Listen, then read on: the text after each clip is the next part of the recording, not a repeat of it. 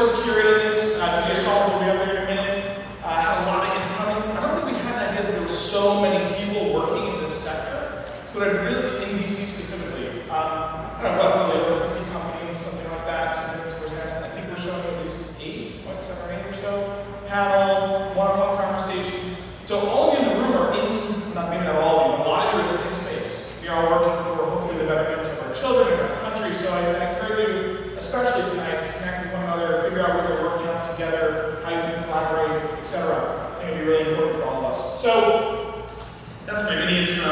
As you may know, may not know, Corbett 3000. If you want to find me on Twitter, you probably saw the hashtag #DCTech. I think we've got, since we started that hashtag, we might have been Mike Bernick somewhere in the audience over here, who tweeted that thing for the first time, way back, what, maybe 6 months ago? I think it's been tweeted at least 10,000 times now. What you might not know is that we used something called row feeder, and we captured every single tweet. Just kind of, we released that data previously, and I think some people will match that up into some visualizations. We'll put that out there. So, I don't know if you know much about, who's here for the first time for EdTech Meetup? Wow, 150, 200 people almost maybe. Everyone loves you. They email us every single day asking us to tell you something. So when they're going to provide value, we want to make sure we do that. The gamification summit said, hey, tell everybody 40% off the gamification workshop up in New York in September if you want to go to that. DC Tech 40 is the discount code. We'll make sure to tweet that out. Disrupt-a-thon. How many people have been to Disrupt-a-thon here? A few people, an incredible event focused on mobile applications. They have their next one September 27th, the Washington Post.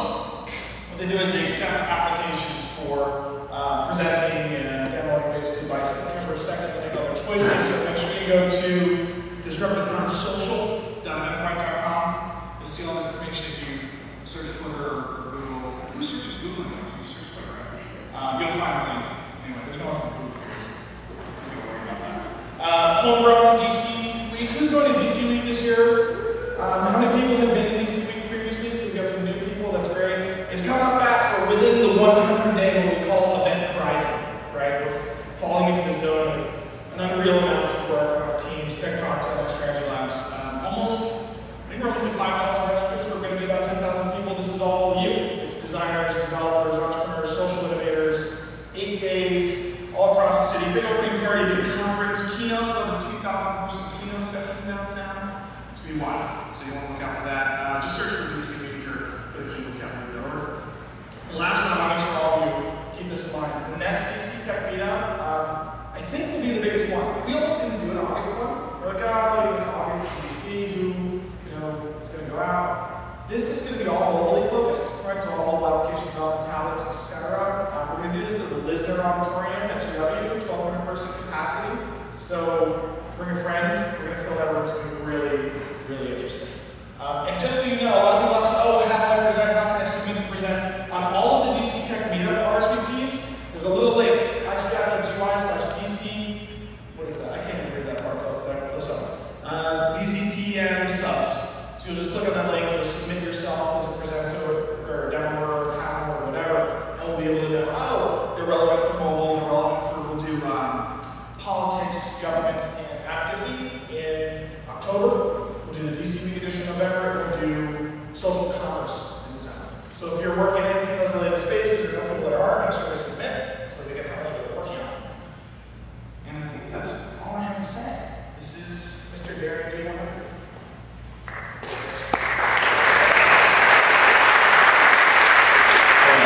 Excellent, good. We have a lot to get through, so we're going to jump right on in. This topic is certainly near and dear to my heart. I worked at Blackboard before joining iStrategyLabs. Always a little ping of nostalgia as I walk around Chinatown and see where my old office was.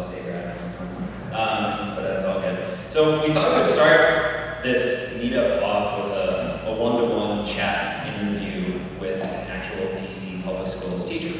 So Amy Reno has graced us with her presence. So we're going to start that in a minute. The rest of the schedule, we have 7 demos to get through. They're all going to have 5 minutes each.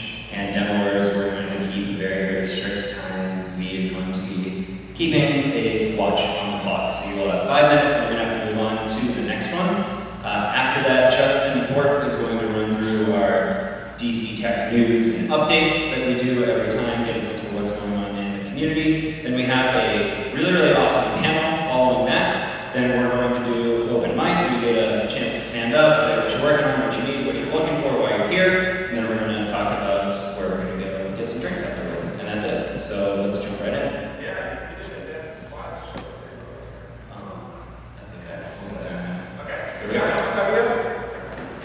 You have a total of 15 minutes. Alright, so what I'd like to do is maybe only chat for 7.23 minutes, and then make sure that you guys have plenty of time to ask questions. So, Amy, if you'd be so kind as just to introduce yourself and who you are. Okay. My name is Amy Reno, and I've been teaching in DC for the last 4 years.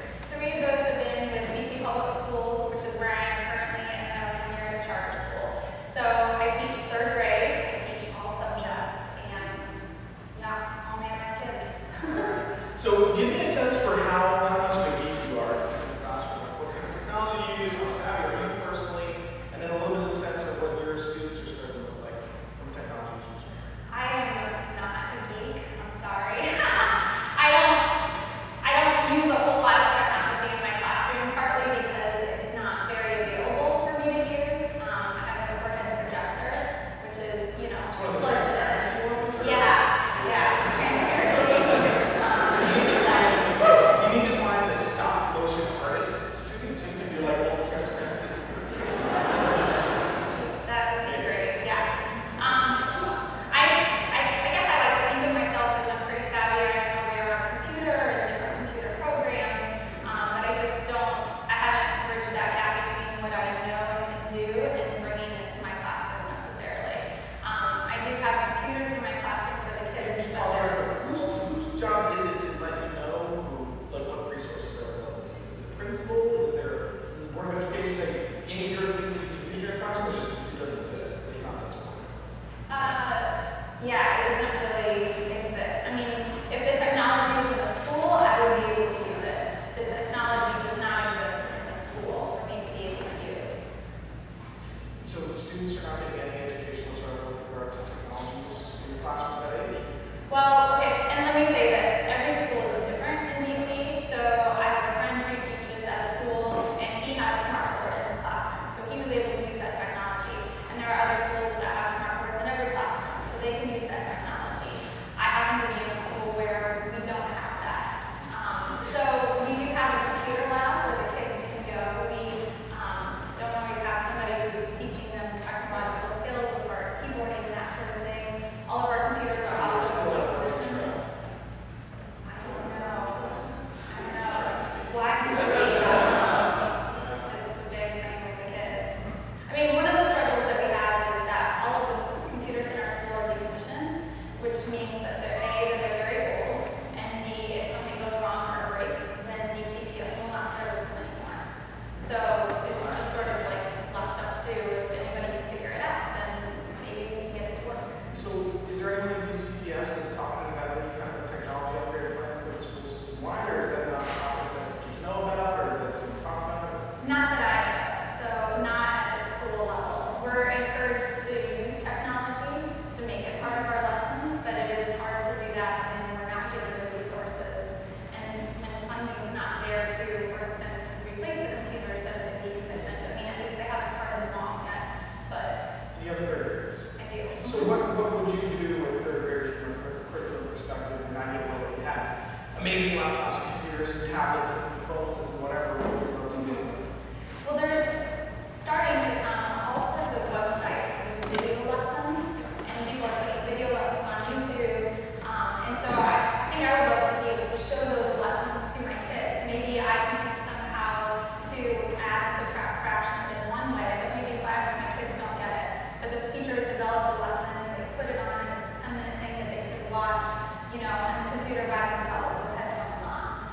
So that, and also how to use the internet to research, I think can be taught to kids at a basic level of how to Google information. And if there's somebody from Google now, there's a positive thing about Google that said. And find Third things graders out. talk to them and say, oh, I'm going to Google this, or do they understand that? Is that something they understand? Not really. And the school where I teach is in a low-income community, so there's not a lot of internet access at home generally. And so I think my students aren't used to thinking in that mindset. When they get on the computer,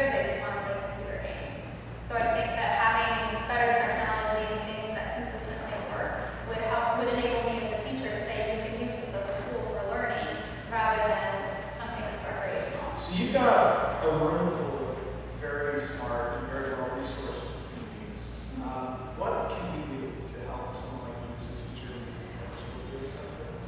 Yeah, I think that something that can help is following principles for any community involvement, rather than say, I know how to, set up a website. Go and see if someone needs a website set up or needs that kind of stuff happen. Finding out, maybe partnering with a school in your neighborhood or somewhere that's not in your neighborhood, reaching to those areas that have no internet access in the homes and saying, what can I do to help? And figuring out where their need is, where your skills are, and then matching them up. Is there anything specifically for you, your role in your classroom? Not putting on the spot, like, hey, I need a website. Yeah. For me, I think working updated computers. I mean, even a lot of the technological games that use advanced levels of flash player and things like that, which doesn't run well on the computers that exist in my classroom. So even at a basic level of, the kids playing reading games or math games, it's hard for them to do and to get connected to. If it takes so long to load or if it stops in the middle of the game or something like that. Do you wear first-time computers and like that? I do. Okay, so last year at BC, we met all sorts of amazing organizations. First-time computers takes computers, we purchase them, and money back, provides them to working families with nonprofits in the area. So they probably hardware. So we'll see back to make sure we connect. Yeah, that'd be great. That would be great. So I'm going to stop grilling Amy now. And if there are any questions growing in the audience, please start to raise your hand slowly and let's ask it, because I think we probably have another 5 minutes. So right up front here. So you mentioned you still have to figure out how hard is it for you to schedule time. So if you have resources you want to use software, do you go mostly? So this past year we had a teacher who was in the computer lab that would hold classes, and so my kids would go to him and sit in there once a week. So I couldn't take them in there to do something, and he was willing to work with me when we did science fair to help them research the projects that they were working on. This year we're not going to have somebody that's in there all the time, so I am hoping that I'll be able to, schedule time to bring my class in there so everybody can sit in front of a computer, or probably two to share a computer because the computer lab is in as bad a state as my classroom, and do that. So let's get on our record. Hey, thanks for coming in. So is there anything about that you use for your own professional development, computer support, or maybe you're in school and you're on class or school, or other teachers and other schools, whatever, anything? Well, DCPS actually has a pretty good educator portal, and so they're putting resources up on the web all the time. And I was just at a training today where they're going to start putting videos up of excellent teachers in their classrooms that people will be able to access and say, oh, she did that fantastically. I can take that and use it in my classroom. Other than that, to be honest, I don't really know. I'm sure that they exist. There's a lot of teachers across America who have their own websites, and when I troll around for a worksheet on fractions or adding or whatever, then I find those teachers' websites where they put up worksheets, they put up lesson plans and stuff like that. So I'm not personally involved in a community of teachers on the web, but there are a lot of resources for teachers on the internet. For anyone who's curious, we've done some work with ISTE in the past, which is the International Society for Technology and Education. 80,000 members, all teachers who use technology in the classroom. We do big conference every year, about 20,000 teachers. They all come together to explore all these emerging curriculum plans and things to do on the web. What have you. If you go to ISTE.org, you'll see a lot there. And then also Classroom 2.0. I believe Classroom 2.0.org is an in-group essentially. It's a big social network for teachers in the classroom, and they're all sharing this kind of information. Let's do one more, maybe, and then I think we're going to be ready to jump into demos. And I see one on the way back. Do you find some of your colleagues are still resistant to integrating technology in the classroom? So the question was, do you find your colleagues are anyone still resistant to using technology in the classroom? I would say that there are probably some who are set in their ways that they've been teaching, on a chalkboard or on a whiteboard for 25 years. So giving them a smart board,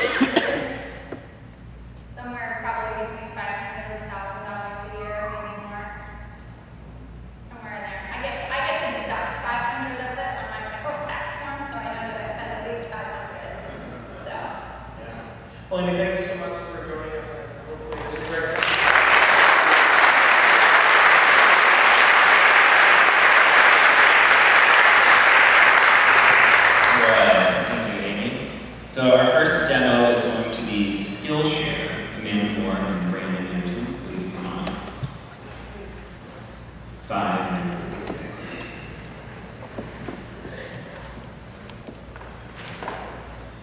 All right, everyone, so we've got 7 demos coming up tonight, and as Peter mentioned at the beginning of the program, we have a lot of companies that applied. We had no idea that there was so much activity in the EdTech space here in DC. So picking 7 was really hard, and so for that, we obviously love your real intention and engagement with these people. So we're going to ask all the companies presenting to give out their Twitter handles at the beginning of the presentation and really engage with them. Think about friends you know who might be able to use their service, ask them questions over Twitter because they're all listening and they're all responding. So without further ado, here's Skillshare.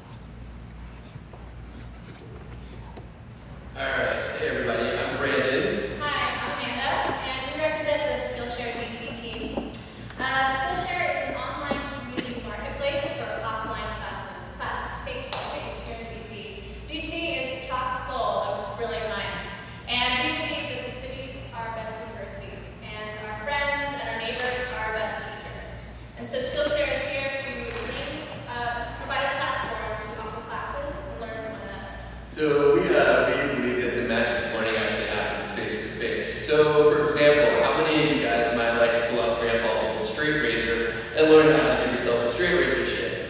Or, for example... I am sure there are many of you who are starting or have started startups. You might have some great tips for people that are wanting to be their own boss.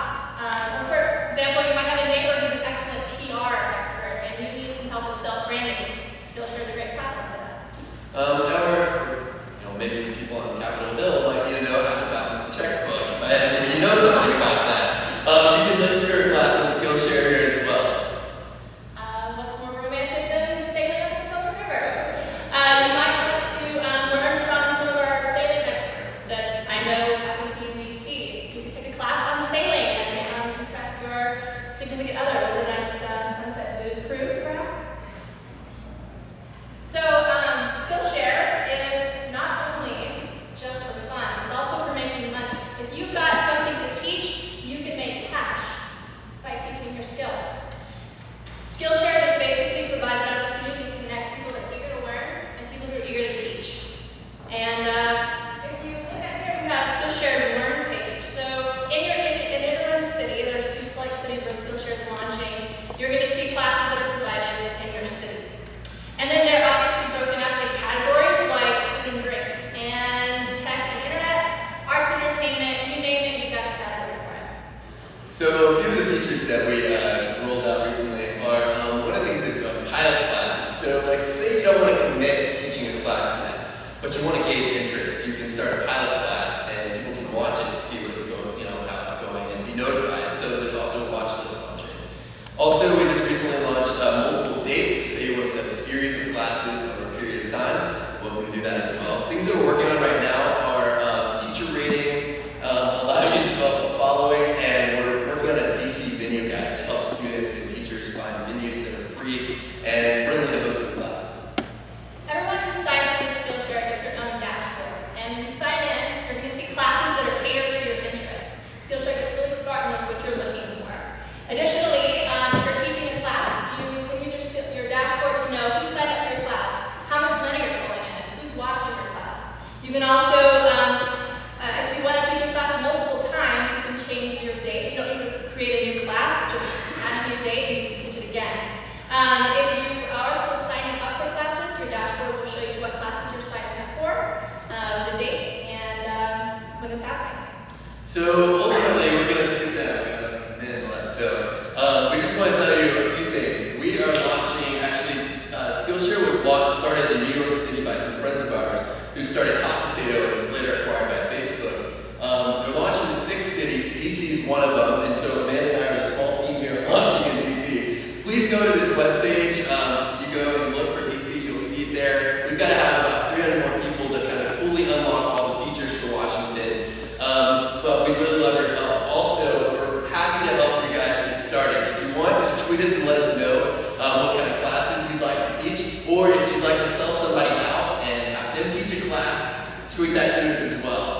And then lastly, this Thursday night, we're really glad that this is happening tonight, so we can tell you about our launch party. It's going to be at DC 9 at 7 o'clock. It's called a show and tell. It's a party.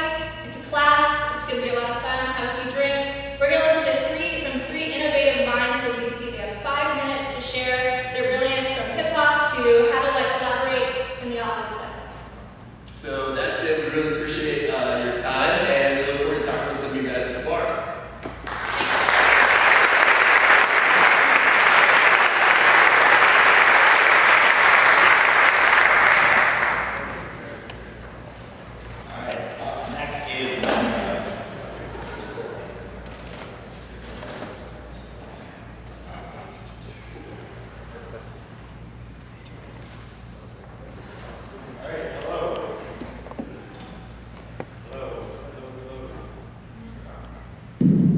There we go. Hi, my name is Todd Marks. I'm the CEO of Micro Technologies. We're one of, if not the largest mobile company. We make mobile apps on the East Coast. And a little plug, I'm actually speaking at SALT, which is the Society for Advanced Learning Technologies, toward the end of the month on the 18th in DC. It's a really good conference for actually advanced learning technologies. So I'm going to give you a demo, but I'm also going to talk half conceptual here. Before I started Micro, I started as a high school math and computer science teacher. And this was in the late 90s. I invested, like our speaker earlier, I invested a lot of my own money to put computers in the classroom. And I really felt passionate about technology. The problem is the schools are very far behind in terms of implementing technology. And most of the teachers that are well tenured are the ones that kind of lecture on the chalkboard and they're really stuck in their ways. In the 90s, that's when the dot-com took off, and I realized that the internet was kind of where things were going. So I quit my day job as a teacher, waited tables at TGI Fridays to my wife's chagrin, but so I could start my first company. And I started a company, we did a lot of flash work at the time, but I ended up moving up into New York, and I ended up working off Wall Street doing data visualization. And then when the iPhone came out, I started Minecraft. And now I've kind of gone full circle, where Minecraft's a little bit self-operating at this point, and I'm really investing my time as a bit of an angel and spawning new products. So one of the products that we created was EdTech. And EdTech really looks at the school system and treating a student like a stock. Right now, what you get in the school system is the best metric you have for student performance is GPA. That's it. You have a report card that's annual, that shows every quarter what your grades are, but all you know cumulatively is GPA. And a teacher, all they know is where your name goes alphabetically in the list of your peers. So teachers, unless they pick your name up and go talk to the rest of the peers or the other teachers, they have no idea how well or how poorly you've been performing. All they know is you're in their class and what your name is. And that's horrific. That's just awful in terms of trying to assess students. And beyond that, we at least have a metric for student performance. We have next to no metrics for teacher performance. We have tenure and we have labor unions. So essentially, teachers, if you've taught 2 years, you're tenured and you can't be fired. You can peter up to eventually working on the board, but that's it. There's really no metrics. Here in DC, we had Michelle Reed, and she really kicked and screamed, and she tried to make education performance-based. At the end of the day, she got kind of squeezed out into politics, because education, as we have it, is a 150-year-old system, putting students in rows and lecturing on a chalkboard. So one of the apps that I had is EdTech, and EdTech takes the best concepts from Wall Street in terms of monitoring a stock, really applying that to students and teachers. So it's essentially a digital dashboard. And a lot of school systems have data now, and they're doing dynamic-based grade systems. And they use either EduStar, they're using wireless generation, and PowerSchool. Those are really the three biggest. In DC, it's pretty much those three or bust. And they do a lot of data collection, and each of those products has more mundane graphing, pie charts, bar charts, line graphs, but generally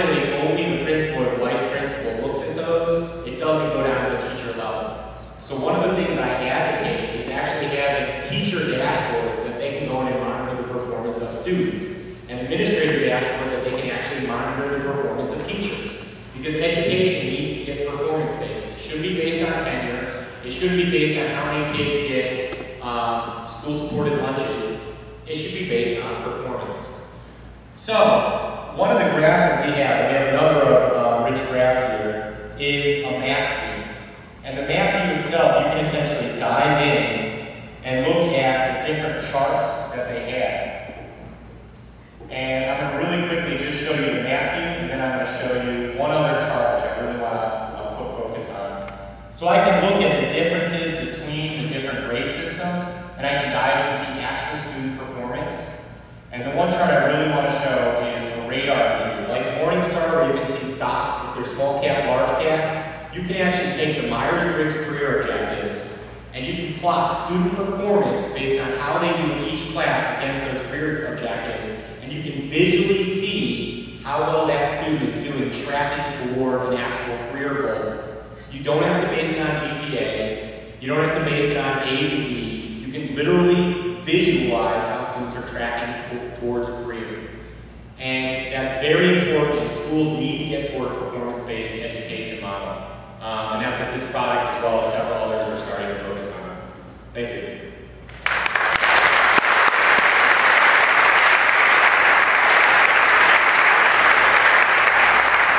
So up next is Talk Shock.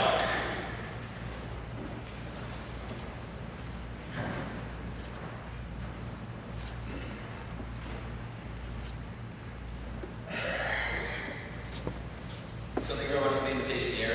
Organizer of DC Tech. I'm going to introduce Dave, who's a teacher from Kilduff. Thanks, Dan. So basically, I was a Teach for America teacher in Northern Philly. And my class that I taught in was an 8x8 block area in the highest crime, murder, and poverty rate in Philadelphia. So our school was right in the middle of that, and it was definitely a different environment than most of us think when we think of school. So this was basically my homework class this past year of 6th graders. And one of the biggest problems that we face in our school is that a lot of our students have page-able cell phones, or really low-cost carriers. So that means that their numbers consistently change. That means as a teacher, I constantly was hunting down different numbers, trying to get a hold of parents and students in and out of classroom time. Whether it be grades, whether it be missing assignment, whether it be why I haven't been in school for a month, basically just chasing them down. And as you probably figured, this is how many of them had Facebook. Now here's the really interesting thing. All these kids were 6th graders, which means that only a couple of them, a couple special kids basically, were 13. And that means that all of these kids were finding a way to Facebook even though they weren't 13. Now this is where my mind started thinking as an educator. Basically, if our whole education landscape looks at, and you talk to any school district, they view Facebook as the devil. They view it as a huge liability. So we started thinking, Dan and I, saying, hey, you know, we should find a safe way to put all the education material, all the learning management systems, all the school informational systems on Facebook, make it safe, make it so that we take the liability out of the equation, and all of a sudden, you have Talk Shock. So Dan's going to run through the demo, and I'm basically going to just add on this where a teacher would be looking through this, because as the discussion earlier was going on, there is a divide, but it's not that big. So we're going to jump into the demo here, and I'll preface the fact that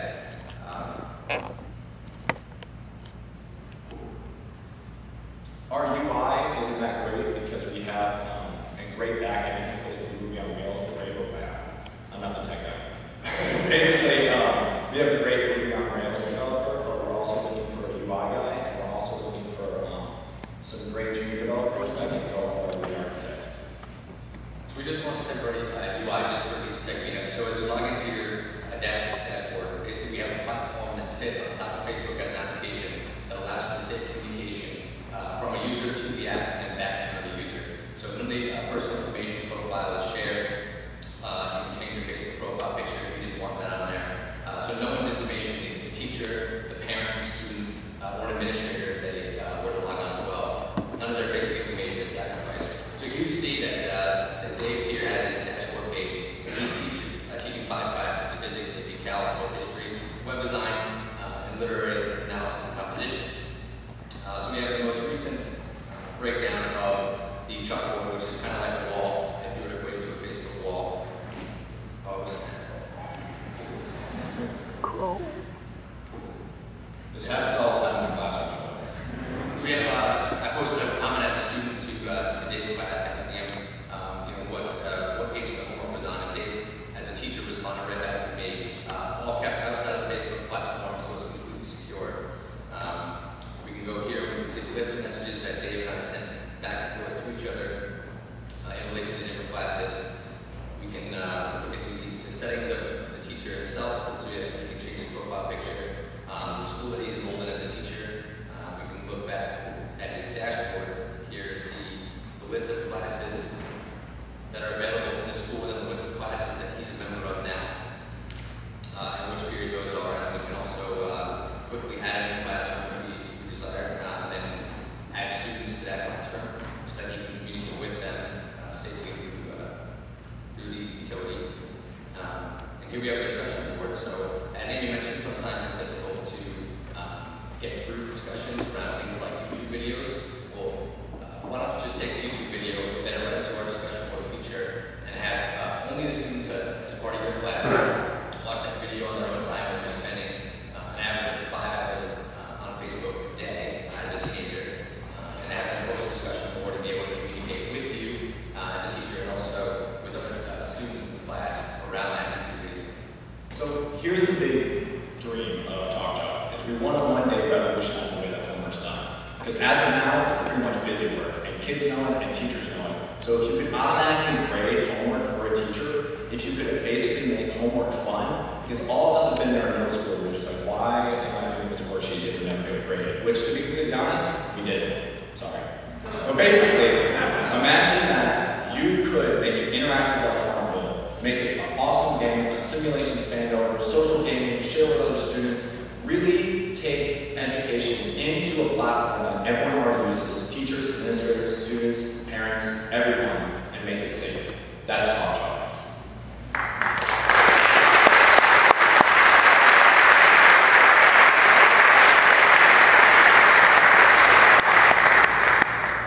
And up next is always practice.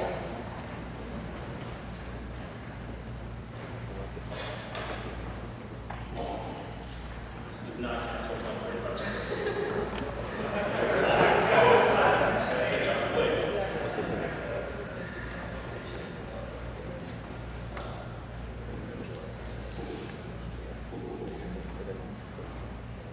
Awesome. Thanks a lot, guys, for having us demo and show you a bunch of stuff. Use my 300 seconds wisely. So who we are and what we do today, I'm really here to introduce Always Craft, and we actually created a little demo just for you guys here.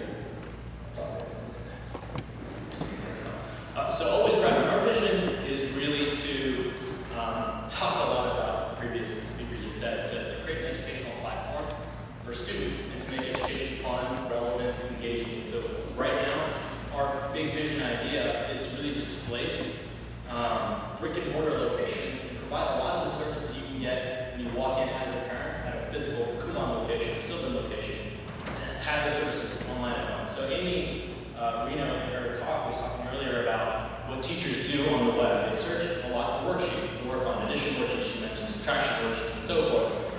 What we're trying to do is we're trying to develop content and curriculum centered around common core standards, which I'm sure teachers in here are very familiar with. It's a nationwide standard that the U.S. is adopting across all 50 states.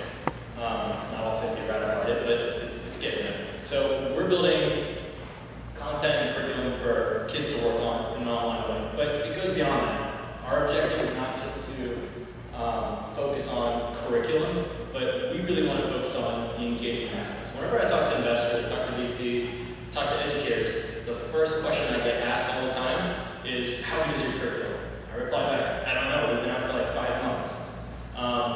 To me, I don't think that's the right question that people should be asking. I think the right question is, how engaging is your curriculum and content? There's great curriculum and content right now developed by Pearson, by McGraw-Hill, by tons of publishers, by tons of people out there, but it's just sitting there, or it's not engaging, it's not fun. So we really wanted to put a spin on it, and I'm going to show you tonight our first step towards a bigger vision of building a platform.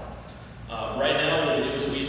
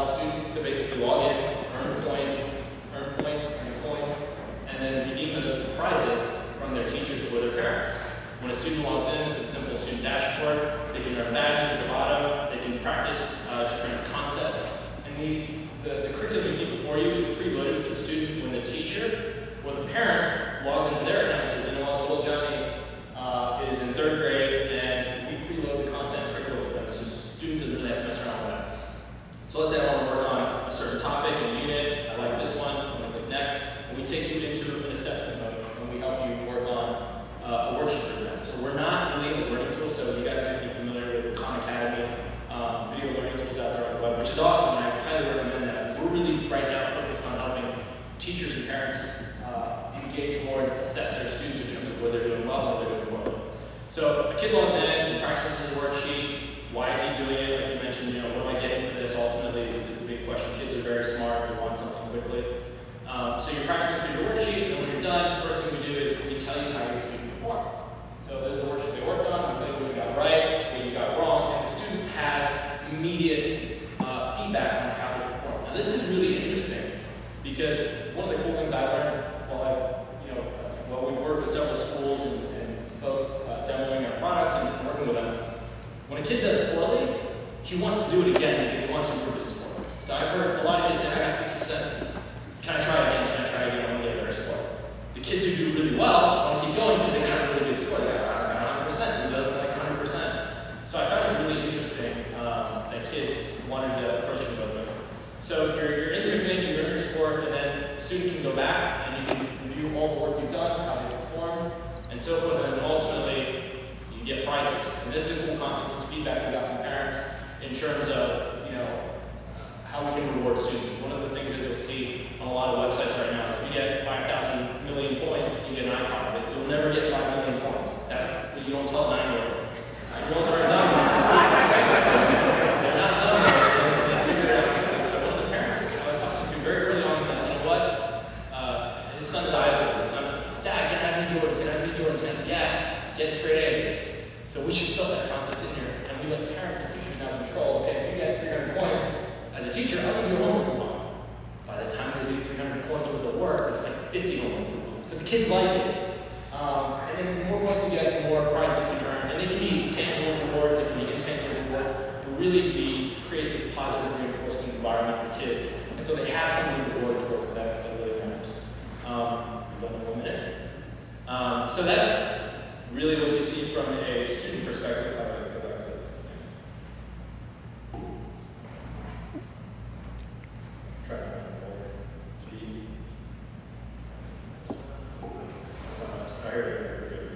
So what does a parent or a teacher see?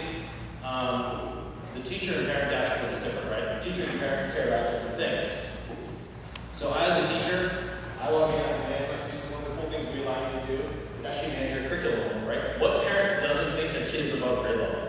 Every single one I talk to, even though they're remedial, kid can't have 4 and 4, it's kind of funny, it's kind of not, but the bottom line is we allow parents and teachers to really control their curriculum level. So as a teacher, you might have some students that are ahead of the curve, some that are on grade level, and some that are below grade level. But when you set the curriculum level in our system, the kid doesn't know the difference. You as a teacher on the back end can engage with a student. You as a teacher can engage on the back end, and the student doesn't know the difference. So I can also add schools into our system, so if you're a teacher, you can see me, we'll add your school. And then this is where you set your rewards and prizes. So parents and teachers can go in. I'm going to give you an iPod, an Xbox game, homework coupon, short coupon, what have you, if you get enough points. And then lastly, what parents and teachers care about the most is how you're actually performing. And we get a lot of data out of this, and as we grow as a company, we'll have better analysis on region, how your kid is performing relative to, right now what we do is we show you how your students performing, students average, and we break it down by core level and unit level. So we have number of computation, number of knowledge, and so forth. And then we tell you how your 3rd grader, for example, is performing against all the 3rd graders in the system. So you have a relative scale helping you gauge exactly where their performance currently sits.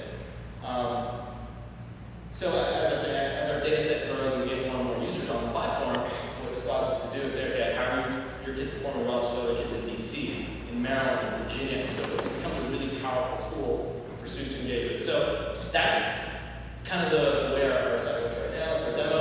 Our longer term vision, though, is really to make this a platform. And so you can imagine these coins quickly becoming an economy, if you will, for kids to engage with online. And the second, our vision is to build an API around it. So we allow developers to build games and applications on top of the curriculum layer that we developed. So we're heading towards that direction. What I've showed you today is kind of our first step. We're still a very new company, but I hope you guys liked it. Any questions, please come see me afterwards.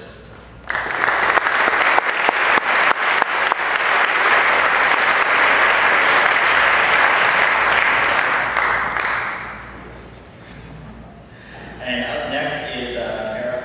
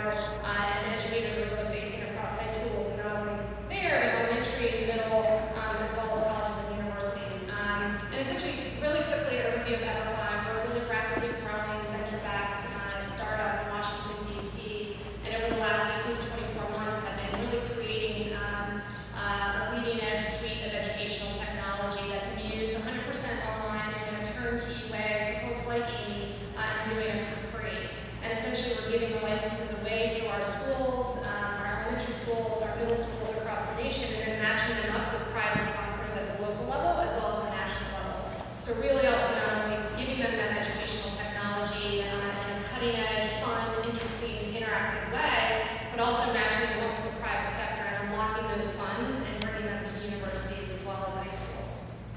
So we actually found ourselves on a core platform all around financial literacy. Obviously a hot topic. States are mandating across the United States that teachers need to teach this, but not really providing necessarily the resources to do that. So we created a 6-hour curriculum around it all through the latest gaming platform, 3D interactive tools, enabling tracking for the teachers, and also giving them an incentive through what we call EdTech certification to complete all that content and have a reward at the end.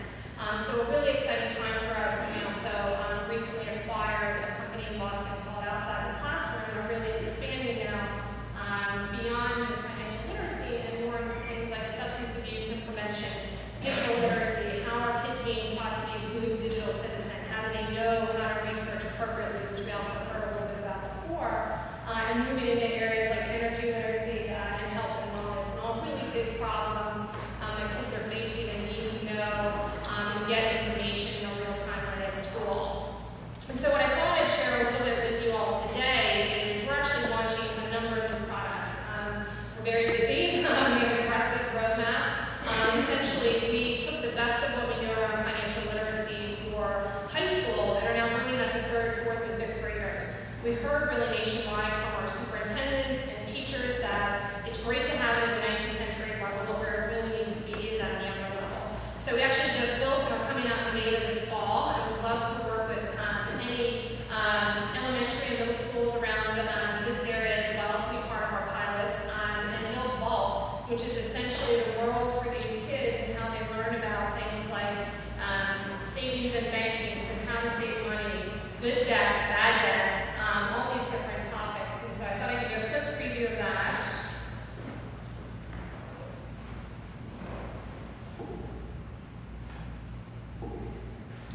And essentially take you through really what the students experience. So this is all web-based.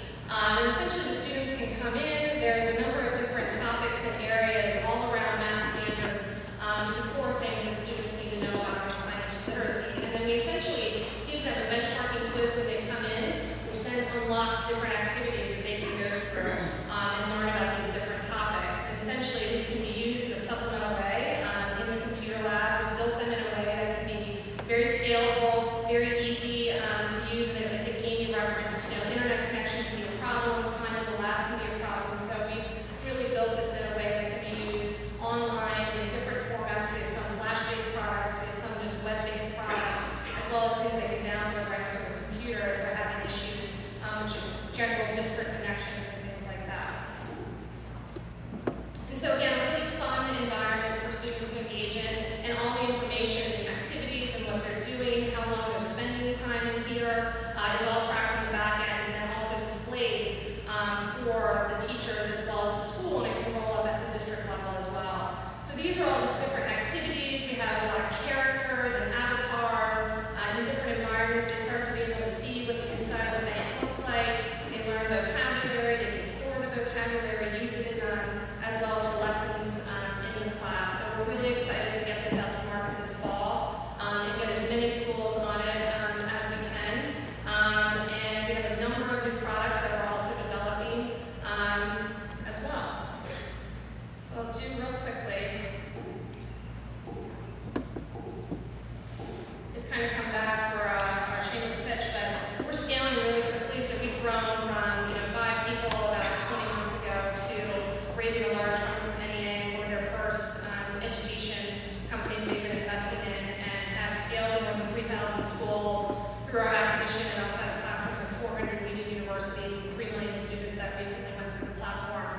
And we're innovating. I just want to introduce one particular person. We have Adam Winchell here. He's our new Vice President of Engineering. We are looking for really strong, talented engineers. I know I think someone else referenced UI and other things. And as our lead. So we'd love to talk to you. Come up, introduce yourself. We have a number of people here from the team. And thanks so much.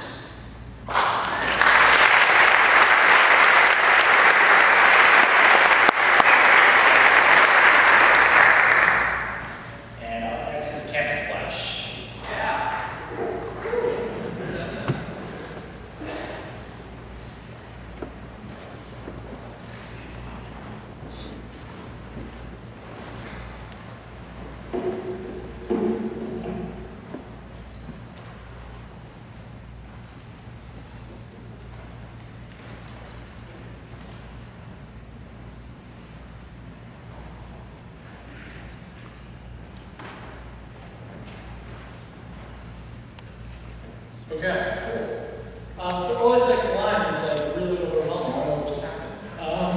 Anyway, my name is Alan Gannett. I co-founded a company down the street called Campus Splash, and we build education search products. So our most popular product is a Facebook app called Admission Splash, which predicts college admissions. And today we're going to show you our newest product and our biggest product yet. So how many people here are overwhelmed when they apply to college? Raise your hands. So about half the room. Everyone else is really confident. So the reason why you're overwhelmed is that there's 4,000 colleges and universities in the United States. And if you take all the different majors, all the different degree programs, there's 6 million combinations of universities, majors, programs, the whole shebang, right? So navigating this is really hard. And kind of what happens is that people who go to public school have overwhelmed public high school guidance counselors. People who have more money and are richer pay up to $25,000 a year for these overpriced private college counselors who can walk you through this and help give you the information you need to make a good education decision. So, we want to solve this problem, and the real crux of this problem is that students have questions about schools, right? Should I take the ACT or the SAT? Does GW have a good chemistry program? And these questions are actually really hard to answer. So, what we've built and launching next week is the new Campus Splash platform, which is a, having a line trouble. There we go, cool. Which is a Q&A platform for education search. So, sorry, hold on.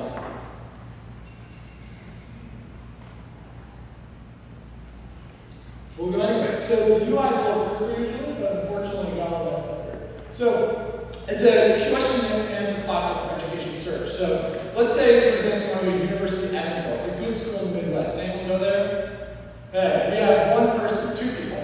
Okay, so let's say you're a student from Maryland and you want to go to the University of Evansville. There's not a lot of people you know who've gone there. So, there you go. So you can go to our page and you can view questions asked by students about the university. And you can scroll through the questions and you can find, is there financial aid offered at the University of Evansville? And you can have current students, alumni, admissions officers, and other experts that answer these questions. So it's a scalable, replicable way to get answers to student questions. So we can then go from here to the financial aid topic, and we can see all the questions about financial aid. So for example, what is financial aid? How much is student tuition? What is a master promissory note? Pretty important question. From here, I can say, okay, I want to know more about this question. I can follow this question.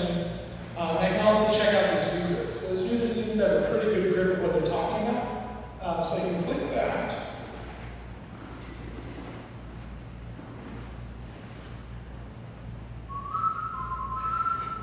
Hey, great. So I can follow a user, I can follow a topic, I can follow a school. So anyway, so that comes out on August 10th.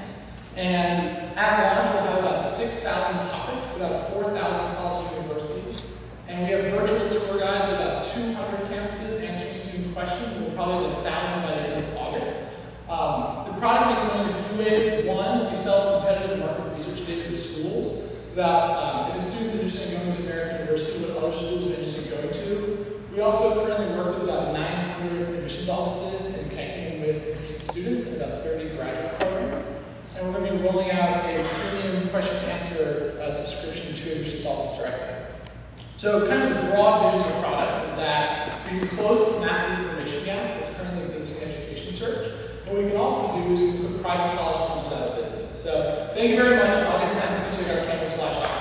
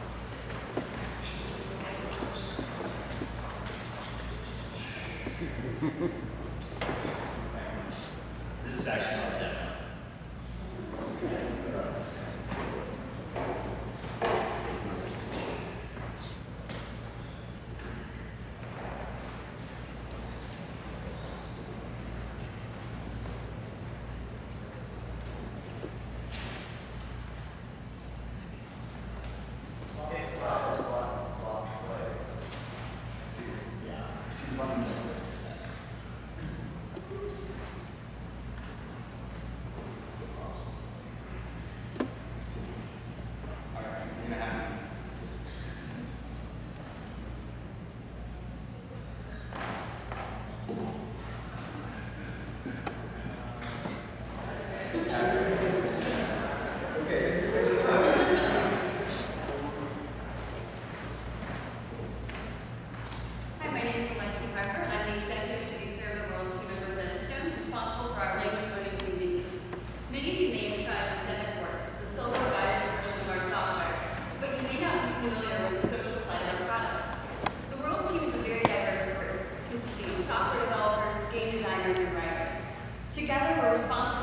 community engagement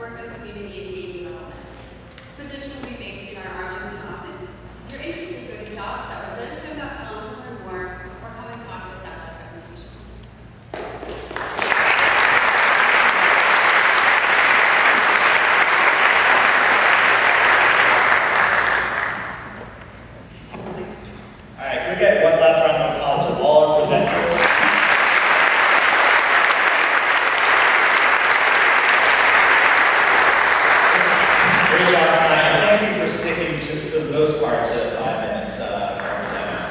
And up next is Justin Thorp, who's going to give us a little bit of DC Tech news. Hey guys. For those of you who haven't met, I'm Justin Thorp. I'm the developer of publisher admins at Clearspring Technologies. And just while we transition into the panel, I wanted to give you a quick update about some of the fun things that are happening in DC. Time and time again, I just run into so many people that aren't aware. So this is a great opportunity to really showcase some of the news that's going on. First off, I just got a note about Education Hack Day. So if you were inspired by what you saw today, really into some of the problems that we're talking about, if you go to educationhackday.org, there's a group of technologists and developers that are getting together in September in Baltimore to really create new and exciting solutions for teachers. Here at the Tech Meetup, we've talked about an incubator coming to DC, a soon-to-be-named incubator coming to DC. And the great news is they've actually signed a lease, so stay tuned on that. It should be a great place to.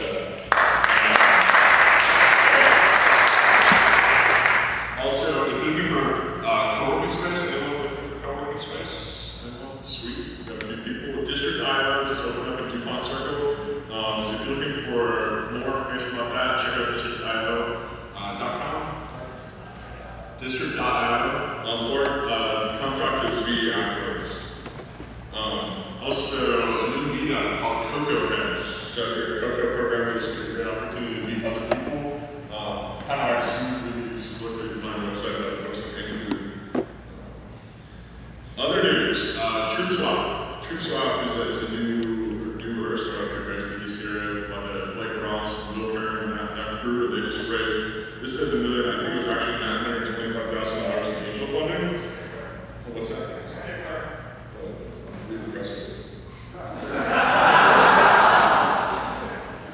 And also in other news, exciting news, Liberty Socials continued the path to world domination. I don't know if you saw the news this morning. They acquired South Korea. No, actually, they acquired a daily deal site in South Korea. Additionally, Baltimore-based startup ShortMail. Anyone use ShortMail? Anyone?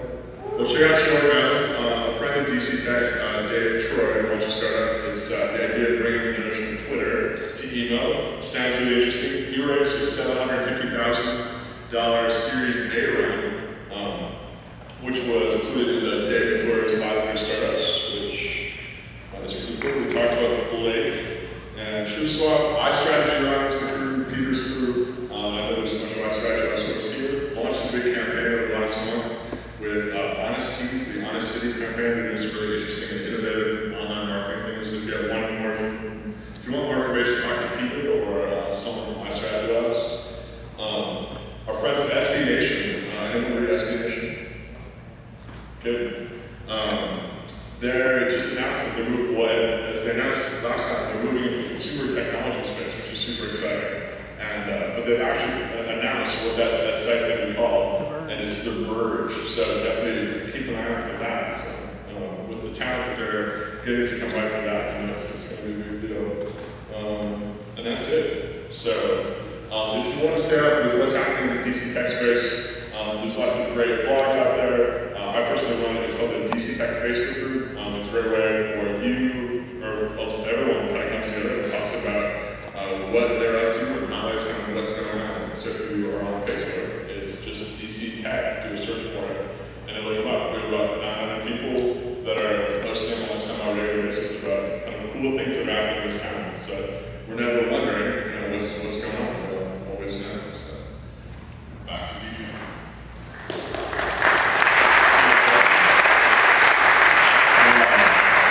Justin might be the only guy in DC whose beard has a curly handle, but that's cool. Yeah, it really does. Alright, so we're going to move to the last segment of the program tonight with a really, really awesome panel that I'm pretty stoked about personally. We have Rebecca Kilduff from Blackboard. We have Bill Bavin, educational technology-focused investor. We have Steve Goldenberg from Interfolio. And we have Scott Talan, professor at American University, formerly a professor at George Washington University. And I actually had to audit his class after I graduated because he's that popular and I couldn't even get into it when I was there. So where is, hey buddy, how you doing? Awesome. Do we now have 3 labs, Jim? Yes, we do. We do. Oh, we do have 3 labs. So Scott, if you sit here, we'll pass this back and forth. Can someone turn off the projector actually, because we'll be blinded up here up front. So we're going to share handheld.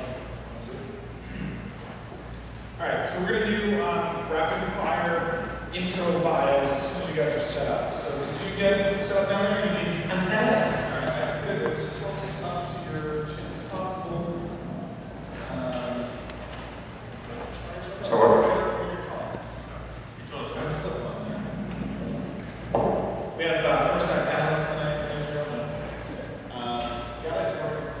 All right, so you can just give a quick sense of your context, what you do in the world, what do you love, how are you related to educational technology, and so much more. First of all, props to all of you for being here or on Twitter. This is really cool. This many people out in the middle of summer. Seriously cool. I hate chalk. I love and hate Blackboard. Sorry. And I really love using social media in class. I've been doing it for several years, Facebook for over 5 years, Twitter for almost 4, and more into YouTube in an organized, structured fashion. And to me, it was an obvious, intuitive, no-brainer, how do you not use this stuff?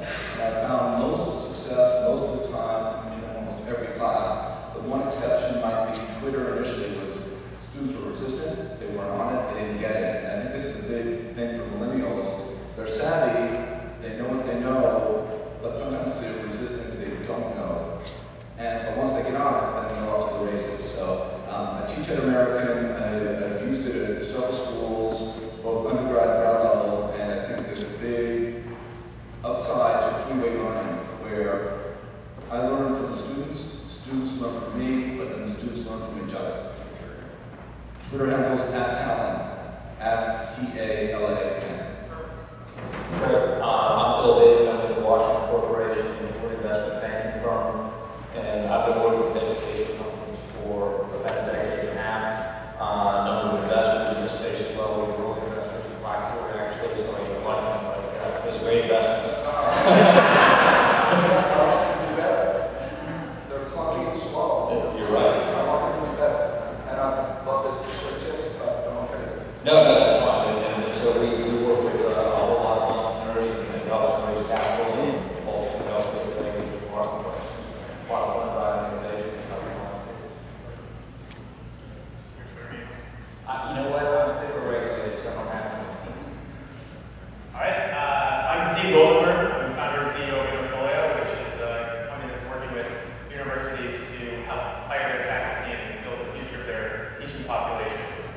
Which is really our first product, because our long-term vision is to change the way that schools do teaching and learning and accommodate some of the major trends that are impacting higher ed, specifically how students are taking education outside of class, not just getting it from a lecture or from homework.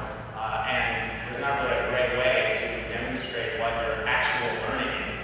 A credit hour in a grade is just woefully inadequate way of representing what you've actually learned, both for the teacher to know how well he or she is teaching, but also for the student to demonstrate what they know and what they're capable of. And Interfolio's mission is to build, we like to say, magic software platforms that improve teaching and learning. And we've been in this business for 12 years, growing incrementally. We raised a little angel money, so we never took venture money, so we're more or less self-funded and actually sharing investor with Blackboard from back in the day. But we're actually hiring a senior sales director right now, so if you're in sales and you're in education technology, you can talk to me after. My Twitter handle is @SteveGoldenberg, B-E-R. Rebecca Kilduff, and I'm in Blackboard, and figured I'd get around tonight. There's enough Blackboarders in the audience that will help me out. I've been in education technology for about 6 years. I came out of one of the startups and turned in at Meetup, and came over last year to Blackboard and actually running the marketing side of things from a global partnership standpoint. So my job is to actually make partners with Blackboard successful. Okay, so my first question is actually for Bill and Rebecca. So there's been a lot of activity in the educational technology space. Rebecca, Blackboard has acquired a number of companies over the past couple of years and seems to be very active in that regard. And then Bill, you've been involved in a number of deals. So what I'd like to hear from both of your perspectives is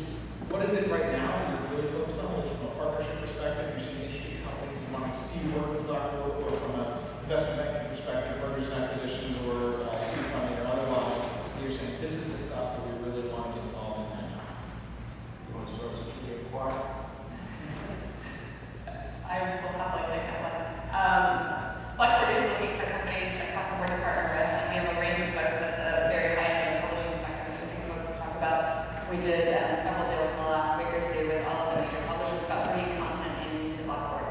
Our whole goal is to really find folks that don't necessarily just want access to the Blackboard audience, but that actually really brings something of value to that audience. And so to the extent that it is making the education experience better through ease of use or creating something different that they can do within the Blackboard platform, is really the kind of stuff that's most interesting about it.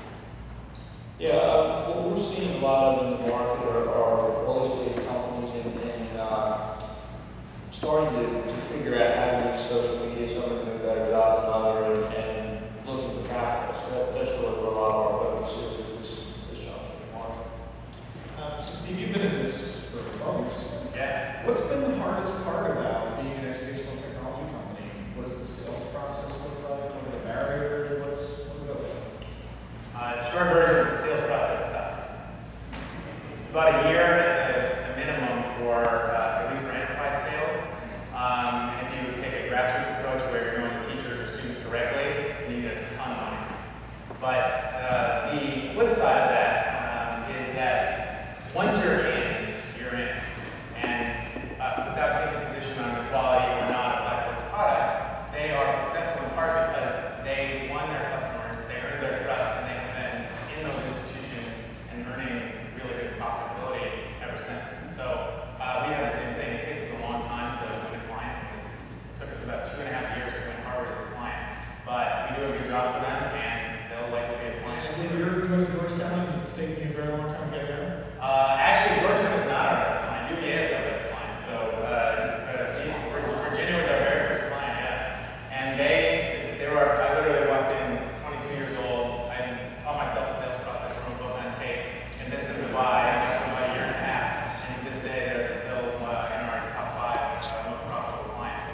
We do a good job, but I mean, the nature of higher ed is that when they have something that they trust, they stick to it. So hard to get into, but lifetime if you can. Yeah, I like this conversation of sales process because it's not something we typically talk about at EdTech Meetup, and obviously it's crucial to creating sustainable companies, right? So what I'd like to ask Scott is, how much influence do you have as a professor at a major university, American University? You teach some of the coolest classes, all the students love you, they all follow you on Twitter, you're like social media guru of AU. How much influence do you have? You say, this is something we need in the classroom. I use it, I'm using the pre-beta of it, like right on TechCrunch, and now Mr. Provost, I don't know what Provost does, we need this. All right, so what does that look like? It's an interesting title. If you ever get the title, you do a lot of work and have a lot of responsibility. Basically, I did have the privilege to maybe come up during a teaching tech talk panel where we literally were professors in the classroom and showing them on Facebook how to use it as sort of a blog. And the provost came right up and he got it and he said, we need to do more of this and I want to keep going. And so I think the door's open and maybe I do now need to go back and talk with him and say, hey, we need to do more and more with all departments because I work in the School of Communication, but I think this applies to almost any sort of topic area, any major. I was reading something today about the digital humanities, an emerging field of the humanities, and it's all digital focused. Really fascinating stuff. So I think we do a lot of training talks with professors. Alex Priest was a student who started a whole social learning group at AU. He really supported a lot of things. So I think there's a lot of thirst and interest there, and I think maybe it takes a little bit of thinking of leadership, maybe doing stuff with iStrategyLabs and others to push it forward because people are resistant. There's a little bit of fear. And the reason I love Blackboard is because it was organized online and there. And then the other reason is you don't call people students, you call them users. I mean, the whole world in Blackboard is professors and students. What's a user? So I think there's ways to improve it. And this is why I went to Facebook, because students were obviously there and they can contribute content. And man, sometimes a student contributes something that's so amazing. I stop the class and say, you need to applaud your fellow student. And that's pretty cool stuff. That doesn't usually happen. So back to your question, I think there's more we can all do, and I'll follow up and do that. A little follow-up question. Obviously, professors, at least on the university level, so not everyone here is focused on the university level stuff. There's elementary school, high school. You do have programs on campus with regard to kind of technology solutions that get put in place for classes.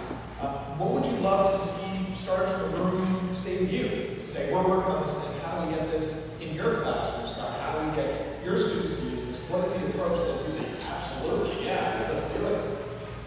So last night, a student group went over something called Storify. How many people have heard of Storify? So pretty amazing where you can take social media feeds from Twitter to Facebook, Flickr, and create your own story. And I mean, this is just new. It's not even 24 hours. I saw it live and already joined and into it. But I think there's a teaching possibility there, a learning aspect where it's not just what happened to me and what's out there, but a learning story that people could take this type of thing. So I think there's a lot of possibility where students are creating content on the roll, because for all social media's great things, it's still built upon old media. Without old media, there is no social media. And by the way, media's always been social. Newspapers in England had empty spaces on it that people would write a comment and then they would hand it to a friend. What is that? A blog. It's content blog, right? So some of this stuff's new and yet not so new. Any of you guys want to riff on that? So what we do next is ask this crew out here to start talking. I'd actually disagree just slightly with one thing you said there. Without old media, there is no new media or social media. I see social media differently. I think social media is about communication. It's about a conversation. And teaching is entirely about conversation. And what are you conversing about? Facts, ideas. So they would say social objects is what you would be social media objects. Well, fair enough. Maybe I'm interpreting your definition of media, the old media, differently. But I think one of the failings of the way teaching and learning is done today is that schools are looking for some sort of uniquely educational solution to their problems, as opposed to how to pull in these successful technologies and the successful tools that exist in consumer and business, the consumer and business world. And it's a really interesting time in education because for the first time in history, like all of education's history, the ivory tower, if you will, can't sustain that insularity anymore because the cost of education is too expensive. The outcomes are not good enough, and people are demanding more. And it is a fabulous time to start disruptive innovation entities, companies, organizations, or otherwise that can really change this. So it's an exciting time to be helping to take that conversation and really do something different. So start getting those questions ready. I think I saw a hand over here where I was imagining if one's going to be raised by the time I stop talking. So whoever is brave enough or interested enough, definitely free. Go ahead. Okay, so I've got one for you. Talking about insularity, one other barrier that creates some of the insularity is the Children's Online Privacy Protection Act. It's sort of iron curtain. February 13th, legally we're not allowed beyond things like Facebook. Any questions coming? So the question is, how do we help people respect children's privacy, but also find ways to get access, even if you're under 13, in a safe way, but in a way that doesn't divide the rest of the world from the world of kids. So the question was in light of things like the copy law, the law, and making sure that kids' privacy can be protected online. How do we give access to people younger than 13 to all of these tools that are available, which may have a social graph involved or may not be allowed to actually really have access to that graph? Does anyone have a thought on that? We saw one tonight, Choctaw, right? Yeah. And I saw someone retweeted a competitor of theirs. And Moto? I think so, yeah. I think the fundamental issue is, this will sound a little ridiculous, but who cares about the law? You saw the picture from the guy that's teaching in America. You know, all of his students were on Facebook, whether they're under 13 or not. They're finding a way to get on. And the law and the educational institution, the administrators, are not keeping up with the developments of technology. It's up to us to find a way to answer that question and let the law adapt rather than the other way around.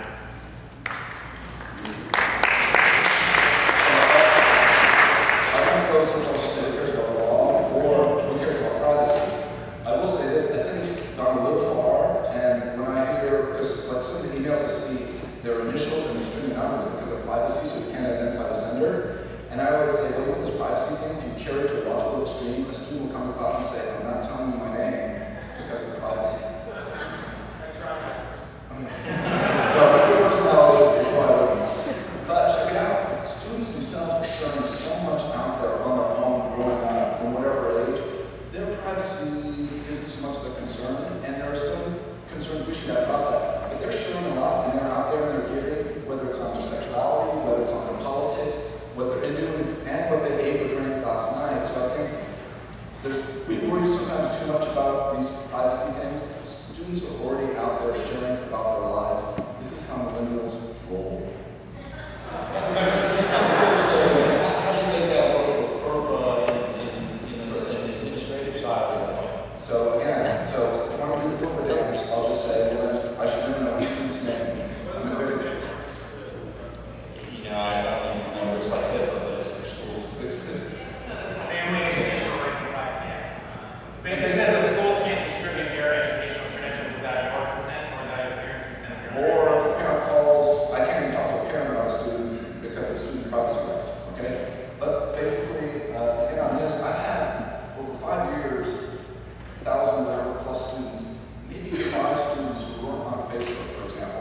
And then I said, hey, give me something, I'll post it for you, right? So there's a workaround. But they said, you know what, it's cool, I'll create my own Facebook group for this class.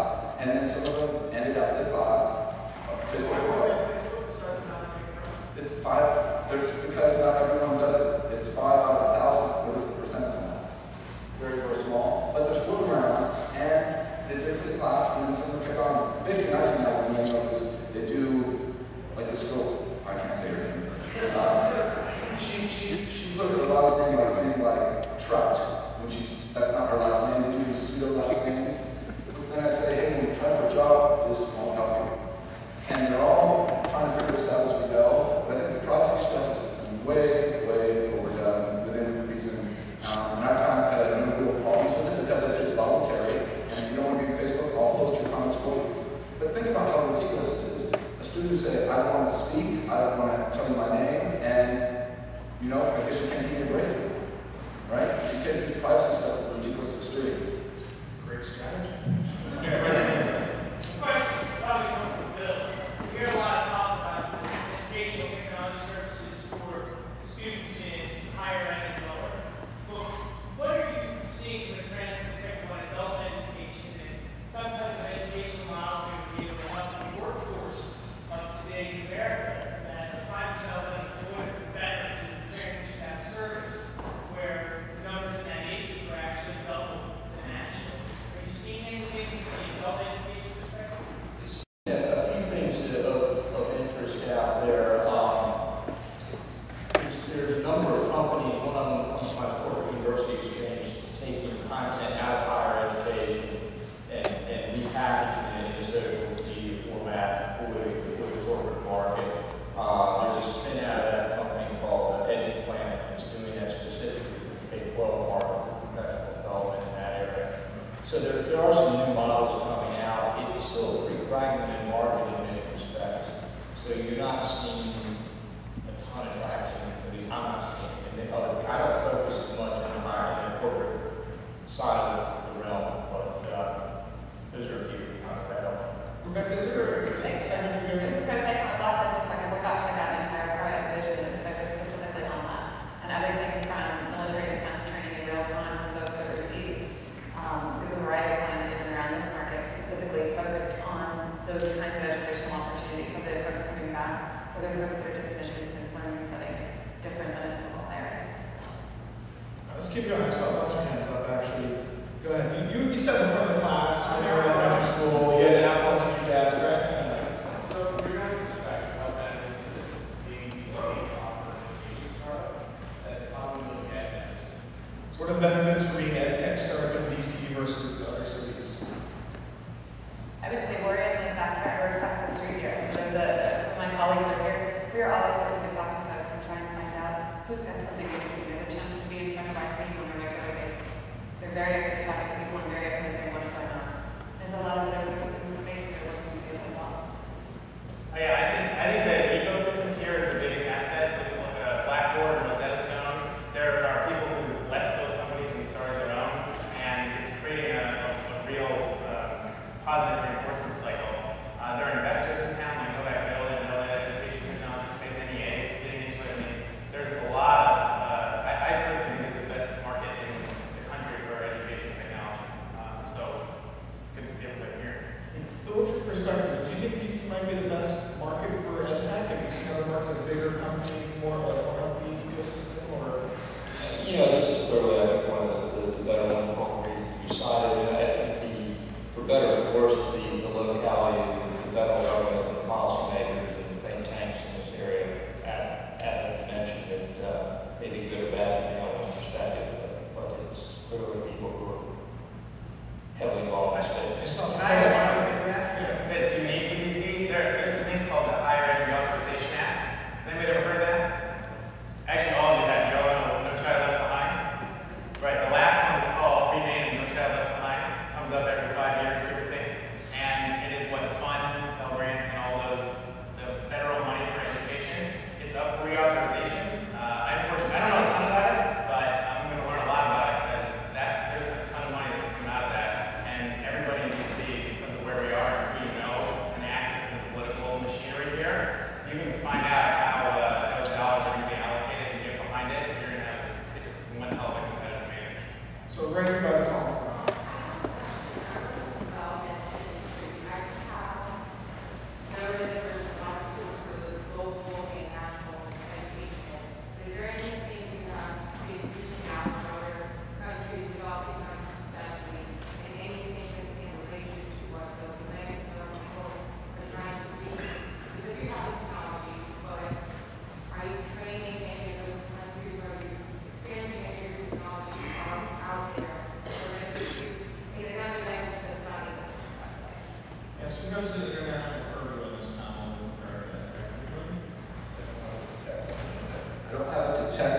say, but I have to add, and some of the technology they use.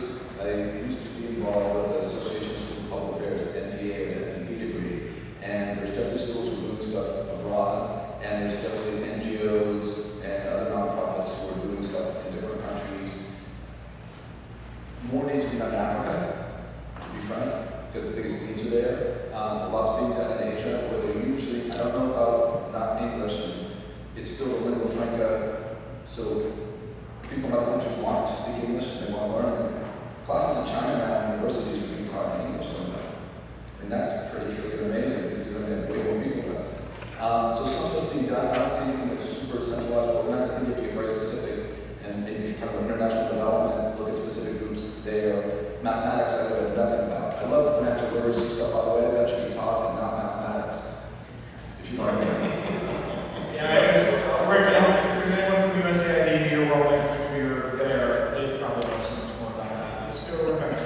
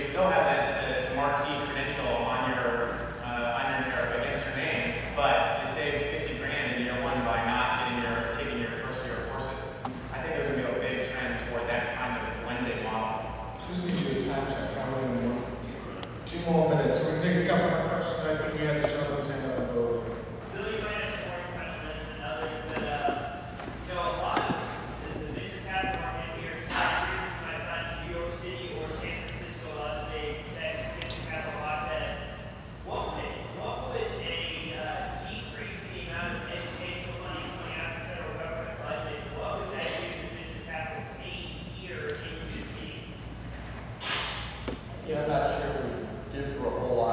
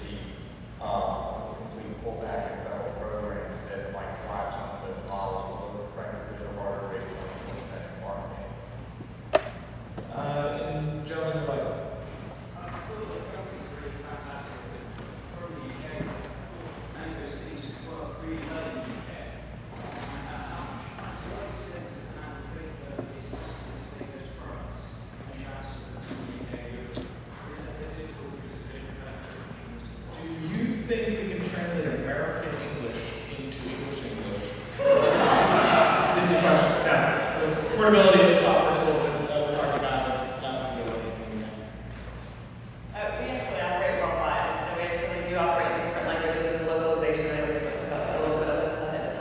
And have partnered with, in some instances in Latin America and in Colombia, for instance, to actually bring education to the masses and to do things in a somewhat different way. We certainly also operate in the UK and English-speaking countries as well, but I've heard of things and to make some more development in those other areas. All right. So I think we're done with our panel, guys. Thank you so much. Let's get around the applause.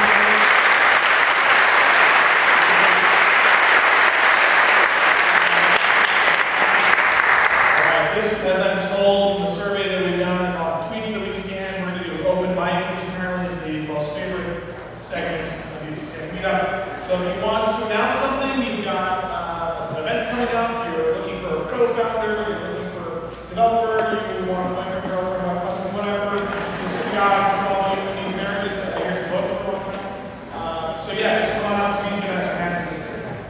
All right, remember, we've got 15 seconds each, so anyone else just come up to myself or DJ.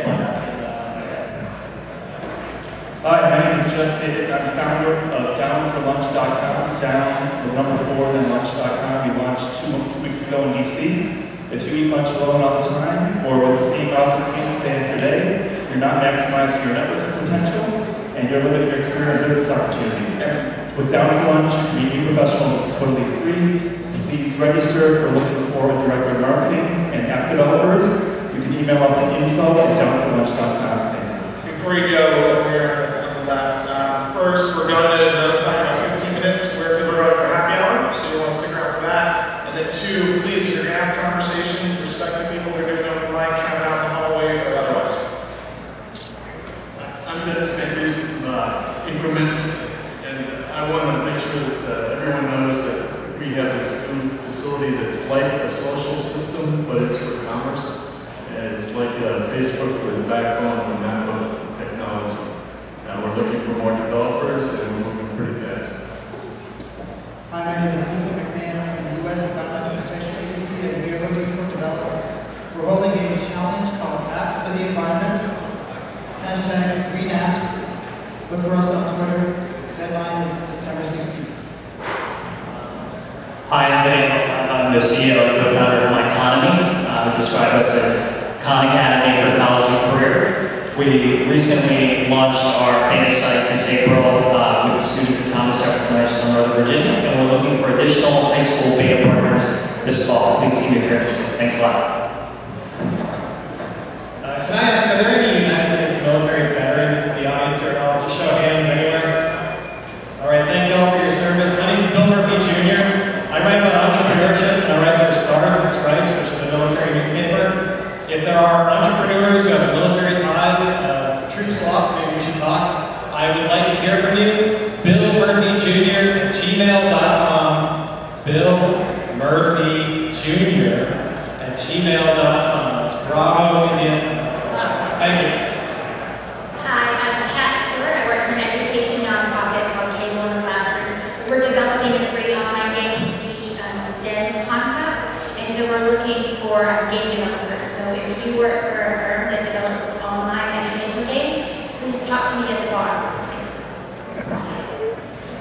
Hey, my name is Jim Smith, I'm a software engineer, volunteering at the USA Science and Engineering Festival. It's a really amazing program that's bringing in thousands of students from all over the states to DC, and they're going to from their company. They're going to hang out with Nobel Prize winners, Pulitzer Prize winners, Mythbusters, Bill Nye the Science Guy. It's a really amazing program. A lot of interactive booths. I'm currently working on a smartphone app for the festival, so we're going to like to help us in. I'm sure we can toss a link on the app to your application, especially your education involved. So thank you all. My name is Eric Kimball. I'm the founder and CEO of Peer Tutors, which I started at 16 years old in Rockville, Maryland. I wanted to announce that we're launching as a bootstrap company 4 new districts this year: Stanford and Norwalk, Connecticut, Bergen County, Jersey, and Durham, North Carolina. We operate in 6 U.S. districts right now in this area, approved by the state of Virginia, and pretty dominant in private tutoring in this DC hub at a lower price point with a local fit. Hi, my name is Emily Kotecki. I'm a museum educator, and I develop online curriculum, and we're looking to make the curriculum more engaging through gaming or social media or multimedia. So if you have some ideas to exchange or talk about, just find me at the bar. Hi, my name is Nilesh, and I'm a creator and founder of a product named Workman. Workman is a cloud-based workflow automation system. We already have a launch version out there, and I have a few users, so I'm looking for investors. And if there's any schools or universities who would like to automate their processes and automate their workflows, come and talk to me. I can have a demo show too. So, thanks. Hi, my name is Matt Hill. I'm a software developer making websites for the federal government, and I'm looking for an interesting career opportunity that doesn't involve commuting to Fort Meade every day. I'm sure you've probably all been to several of the sites I make. If you'd like to meet me at the bar and play with my stuff a lot that I brought with me, you can. I'm KyleHill.net, Kyle Hill on Twitter, and my favorite beer is Simnick. My name is Harlan Harris. I wanted to announce that we have a new meetup that has just started up in the DC area called Data Science DC. This is for predictive analytics, applied statistics, applied machine learning, data visualization, and similar. Our first meetup will be at the end of August, so check us out on meetup.com, Data Science DC. Hi, I'm Jen Moss from the DC Mayor's Office. If you'd like to learn how you can operate your tech business with little or no DC taxes, come check me out and find me at the bar. Sounds great. I'm Scott Messenger, the founder of Goldenberg, and Mike Brenner and I are organizing Education Hack Day in Baltimore in mid-September. We want to explore the question, what would happen if teachers and product designers and developers were to get together and create a product? And so if you're a product designer or developer and you want to work with a teacher or team of teachers to take their idea and mock it up, come to Education Hack Day, educationhackday.org. I'm Chris Cummings. I'm the founder of Curiosity Media. We run the largest Spanish reference and learning website. If you go to Google and type in Spanish, we'll be the first thing that you see. It's called SpanishDICT.com. And we're hiring PHP developers and front-end engineers. So if you know anybody who might be qualified and interested, please contact me at chris@SpanishDICT.com. Thanks a lot. Hi, my name is Kevin Greenfield, and I help people protect their inventions and their ideas. So if you want to find out how to do that, you can talk to me on the bar. All right, so the people who are standing now are going to be our last open micers, and then we'll go to the bar. Hi, my name is Nate. I'm a service-disabled vet. I've created a job search training program to help people go from, I don't know how to find a job to an expert. We're accredited by Ohio State University, and I'm looking to find out who the angels are in education tech in the area. Thanks very much, and you're welcome. Hello, my name is Alex. I work for Altabaz Distribution, and we are looking for web programmers and other people that work in the tech area. You can also find me at the bar. From here, let me know how I'm saying. Got jokes. And I presented earlier, I forgot to mention our Twitter handle, which I was provided. It's @alwaysprep. Visit our website @alwaysprep.com to learn more about us. You can also find me on Twitter, @Fahad Hassan, or on Facebook, facebook.com/Fahad072. 3,000 seconds.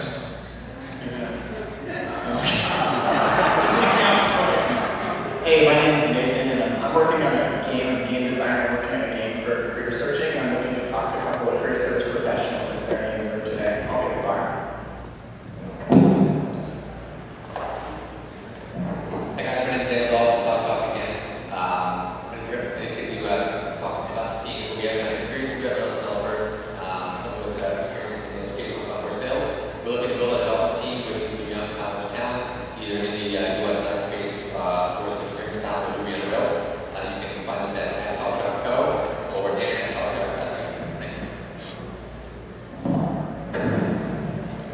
Hi, many of you know about President Obama partnering with Twitter and Facebook recently at events, and my group, Social Savvy grassroots organization called Network for Progress, is trying to do that one better by having a social networking mixer and date auction, partnering with the DC Tweet Up hostess Reno, Spring, and Rachel King is hosting. She is president of Social Media DC, Social Media Club DC. So 50% of the proceeds benefit the Obama campaign, so please feel free to join us. I have flyers up here.